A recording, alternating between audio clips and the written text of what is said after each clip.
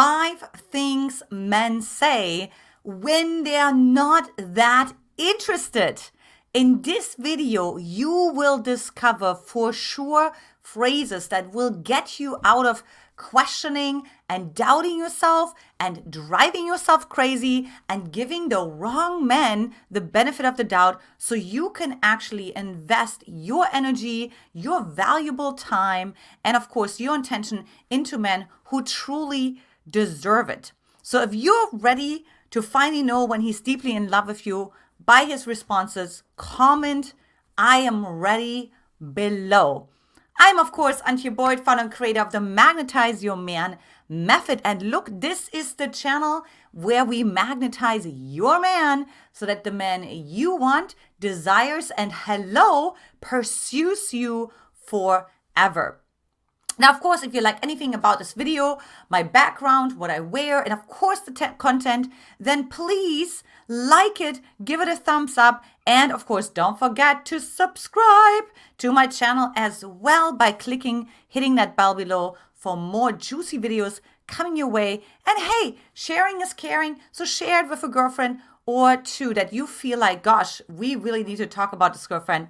And of course, at the end, we'll have a juicy bonus as well that you will not expect. Let's go ahead and dive right into the 5 things that men say when they're not that into you. Number 5, it's not me, it's you. Okay, ladies, like really, I'm just almost like, oh, like yawning, right? Because it's like, of course, it's not, it's not me, it's you, and all the things, right? So of course he says that because he really,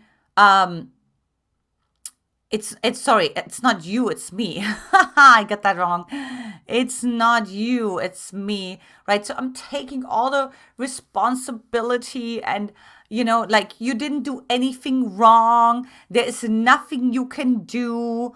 Which that in a way is true. Like there's nothing you can do. He already decided that he's just not that into you. So think about it, right? If he says, it's not you, it's me, okay, then of course, what actually ends up happening is there's nothing you can do about, right? Because if it was you, then you could actually change it. You can shift it. You could actually ask him, so how do you want me to respond instead? Or how can we turn that ship around? Or what can I do? But if he says, it's not you, it's me, it's up to him, right?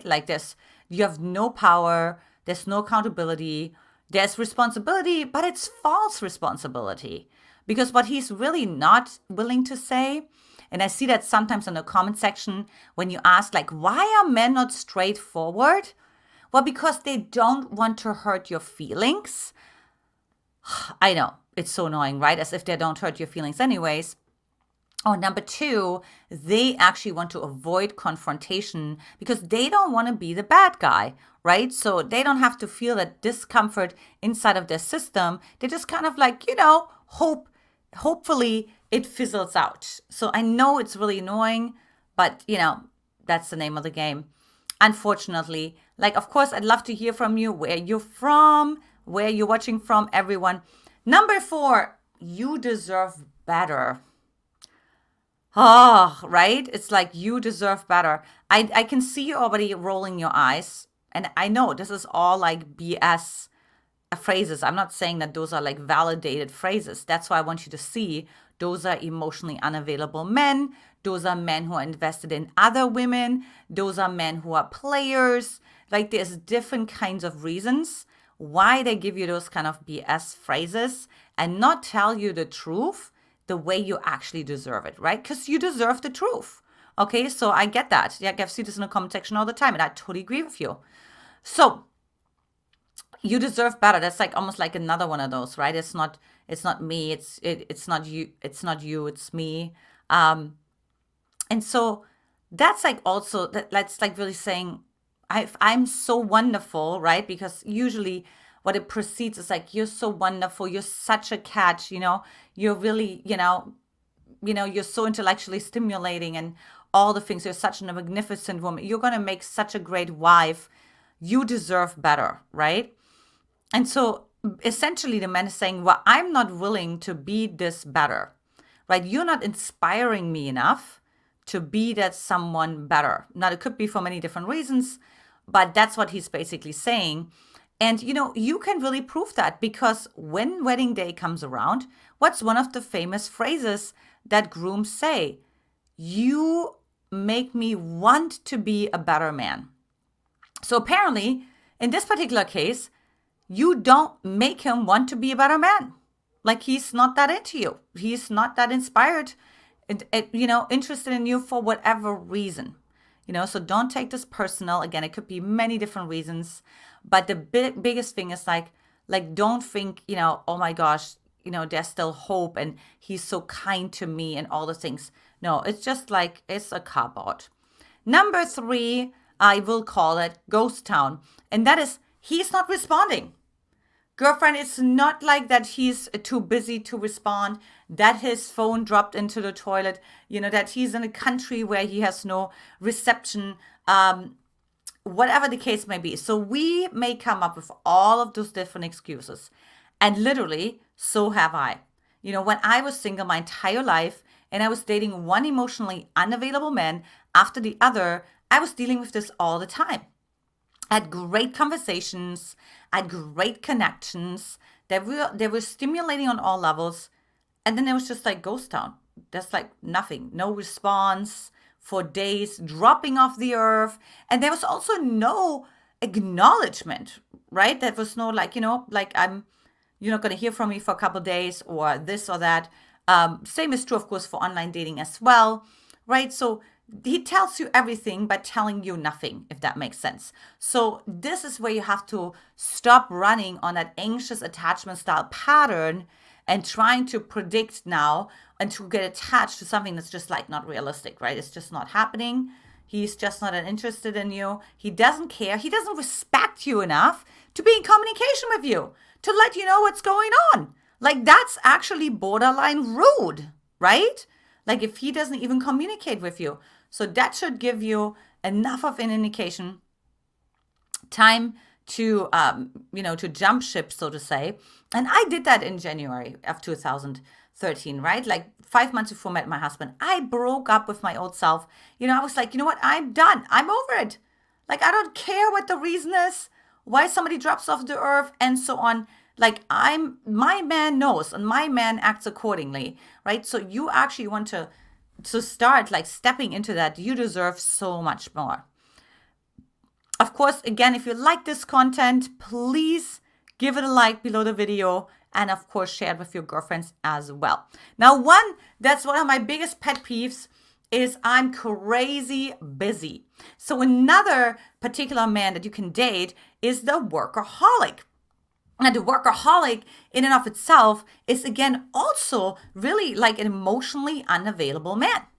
Now, he makes himself extremely valuable to his work, right? Like if you say, I'm crazy busy, I have this crazy project going on, I have to fly overseas again. And you know what? In the beginning, it may be just really interesting and fascinating. And those men usually have a lot of charisma. They have a lot of drive. You can experience a massive amount of tension and polarity with them, right? Because they're like really masculine. They get the job done. Let's go. But unfortunately, right, they're investing that into their work, right? They're crazy busy. They're always home super late, right? They come home at 9, 10 p.m., like really crazy busy, like, let's see, I'm not sure yet when we can meet this weekend or next weekend. And I was dating some of those guys too, just really like top level executives at Google or like, all those different places. But again, it gets old really fast, right? Because it's like, what's in it for me? You know what I mean? Like, it's like he's too busy. And what I really want to say, right, when he says, I'm crazy busy, it's like he's running away from you. Like, you don't give him what he desires to have, right? He just doesn't have the capacity to make you a priority. So stop running on that anxious attachment style that hopes you can turn the man around, right? That you can catch a really crazy busy workaholic. Maybe your dad was crazy busy. He was a workaholic. He was gone all the time. And your inner little girl has still like this hope that I can turn daddy around. If I turn myself enough into a pretzel, then daddy's going to change, right? Then daddy's finally give me the attention. And so that's, again, the other thing, right? Where you have to go for that ego death and say, you know what? Over it and on with it, right? Like, I'm just so done. And I'm only interested in men who are like, yeah, they can be busy. They can be definitely committed to their purpose, to their calling, to their mission. Absolutely. However, they have a healthy balance with their other masculine archetypes so that they're also able to be present with me, invested in me, right? And when we create a family, right? Like, he's there as well, raising the kids, all the things. Okay. So this is about clarity. And number one is I'm not ready for a relationship yet. Look, I have experienced that many times when I was single.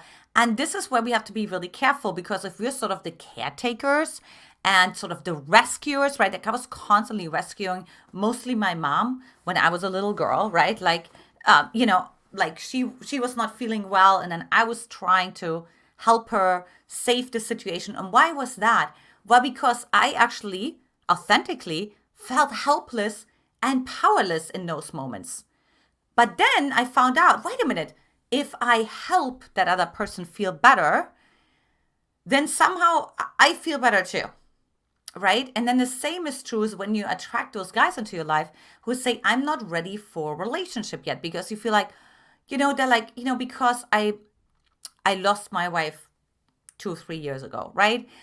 Because, I haven't moved out of the home yet where my ex-wife and me, we lived in, right? Or I'm not ready for a relationship yet because my son, we were waiting for him to go off to college, right? Or, I need to wash my hamster's hair. And, there's so many different reasons why he's not ready for a relationship yet. But what it really means is, what happens with the anxious attachment style? They just like say, oh, he's not ready for a relationship. Oh, no worries, I'll wait.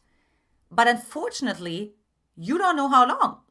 And then what the anxious attachment style does is actually predict sort of in her mind, like, maybe 2 months, 3 months, right? And then, but she still needs the attention. She still needs the investment from him. So guess what? At some point, like, she'll notice that and she'll get sad and she'll get disappointed and feels abandoned and feels rejected. And the truth is, it's really interesting, right? Like, in the meanwhile, he's on Tinder adding another couple of photos to his profile, and you wonder, why is it green? Like, why is he on? Like, he's not ready for a relationship yet. Like, no, what it really means, unfortunately, and I have to really say that, is that he's not ready for a relationship with you. And this happened to me too. Men said, like, I'm not ready for a relationship yet. And the next moment, they meet the woman that they propose to. And so it's the same thing again, right? And they may actually think that they're not ready for a relationship yet. But I'm telling you, I've seen men who were not ready for a relationship and they committed in 2 seconds because that was the wife, that was the mom of his kids, right? And it really hurts when you see that and you're like, wow, I feel stupid because I believed that, and now you see, here comes the, the new girlfriend, and all of a sudden he is ready for a relationship. And you can let me know in the comment section, because I know to some of you this has happened, and then that causes even more shame. So if he's not ready for a relationship yet, this is it. Let's get out of here, right? So before I share my final bonus secret, comment below which of these signs has a man shown you, if any. Let's have a conversation. And then lastly, this goes a little bit along with what I just talked about, is there's this constant pattern of delay, right? So let's delay, I'm like really busy this week. So it could be because he's busy, or just something shifted last minute, unexpected shift of schedule, so there's many different reasons why this can occur, but it's this constant delay, right? Like, oh, actually, no, my I don't know, my daughter just broke her arm, and like, again, things can, of course, happen. Of course, life happens, right? Or, it's raining, my car broke down. I have to come home late from work, right? So, but there's this constant delay. And so, that's something to pay attention to, right? Like, if you see there's a consistency to this delay, girlfriend, like, this is the thing. for the anxious attachment style, it's literally like, oh, just one more time. I just have to wait one more time. I just have to deserve it one more time. I just have to release it one more time. And then he's going to be available, right? It's like, no. If he's like constantly delaying for one reason or another, he's just not that into you. You know, it's just point blank. That's what it is. Now, if you are stuck in this trap and you actually find yourself like giving men the benefit of the doubt, the way I just described it, I recommend taking my free Magnetize Your Man quiz. And this is, of course, mymquiz.com. And you're going to get some personalized strategies and also free gifts as well. So it's mymquiz.com. And if you haven't done so already, when a man deeply loves you, he'll start saying these 5 things. So that's going to be the opposite of this video. Lots of love to you, ladies, and I will talk to you very soon. Take care. Bye-bye.